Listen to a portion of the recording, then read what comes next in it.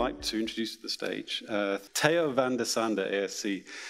Theo is a graduate of the Dutch Film Academy and award-winning cinematographer who started working professionally while still in school. Theo originally found his passion in stills photography, but moved quickly on to shooting rock concerts, expedition documentaries and feature films. After over 25 feature films and documentaries in Europe and around the world, Theo settled in Los Angeles. His critically acclaimed and iconic works include Blade, Cruel Intentions, Miracle Mile, Crossing Delancey, Once Around, Volcano, Out of Time, Tuesdays with Maury, and Homefront. Theo, welcome. Thank you very much, Academy. Thank you very much, IBC. And Deliverance Creek was my first period film in the United States, more than 25 years after I left the Netherlands, where 10 of my 25 features were period films. I liked period films because you could always be bold in creating a new look that was specific for the story.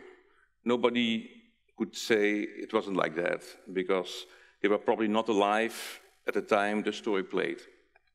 Deliverance Creek didn't start as a feature, but as a double pilot for TV, for the TV series about the Civil War. It was shot in 21 days on location in Austin, Texas. Warner Brothers studio and Lifetime, the networks, decided to make first a TV film out of the double pilot, but gave me only the finishing time for one pilot, for one of the two. I had a specific look in mind. The only light sources at the time were sun, moon, candlelight, fire, but I wanted to use some bold urban colors like steel blue and chrome orange, but desaturated and translated in a muted palette. By then, I had shot about 50 features with a complete film workflow and 10 features on film with a digital finish. When I switched from the hybrid film workflow to an entire digital workflow in 2009, I knew about the development of the Academy's encoding system, later called ACES, because I followed the ASC Technical Committee very closely. I was a member, and I used the ASC CDLs in my work. Every new production, I would say to my DIT and post-production house, I would say, let's go ACES. Because I knew that one way or the other, it would give me back some control over my image.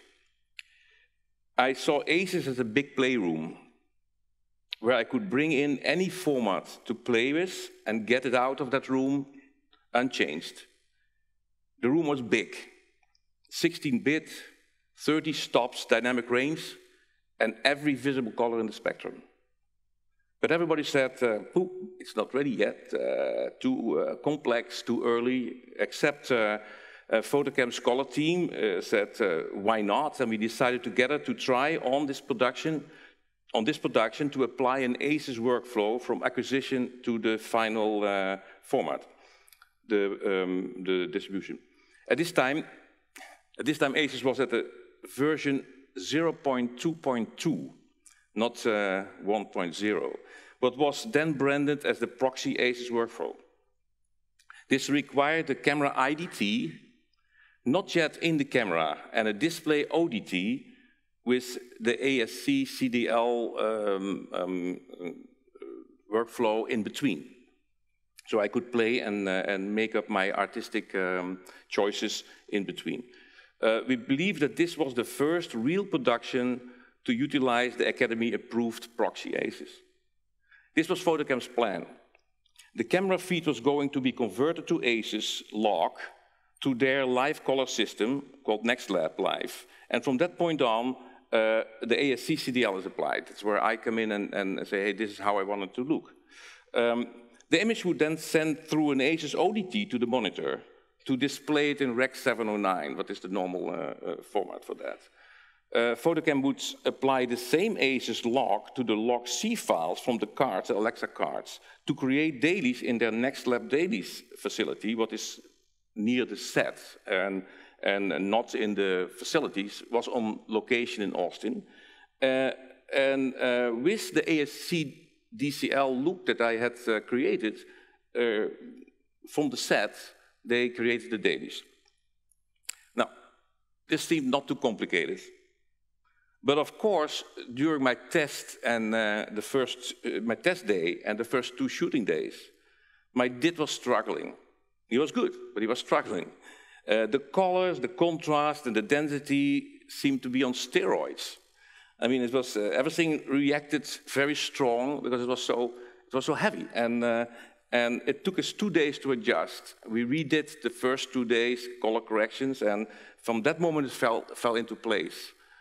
We applied the desaturation what we had, and we could still keep the strong colors that we had in mind. And we it gave us, the moment it fell in place, it didn't change. Everything that we did showed up in the dailies, and it gave us a lot of confidence, and also the director, because he saw on the set really what we were doing.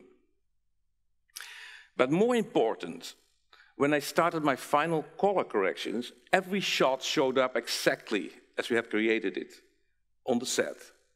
What was necessary, because the networks had given me only 2 days for the final color corrections. They had only given the time for 1 pilot and not for 2 pilots.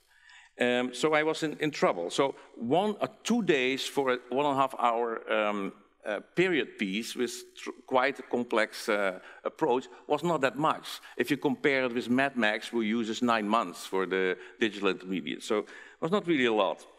Normally I lose already 2 days of color corrections in the beginning just to damage control, to get my original colors back. But here, the right colors, the contrast and density showed up immediately. And I could start directly doing the just subtle adjustments, the adjustments which you want to do in the DI. You want to do the little adjustments and all this fantastic things you can do in a DI session. You want to do that as much as possible for the time given. So there were 2 days, not a lot.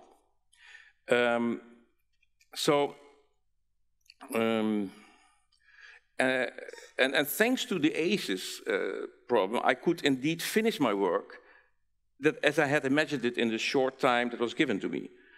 The film got this year an ASC nomination for Best TV Movie, which I never would have gotten without ACES. The Living Squeaks had a complex period look on a very low budget and an extremely tight schedule. But if you know what you want, ACES is your buddy and can help you through the entire process, from pre-visualization to distribution, archiving far into the future, with confidence and without any damage control. Thank you.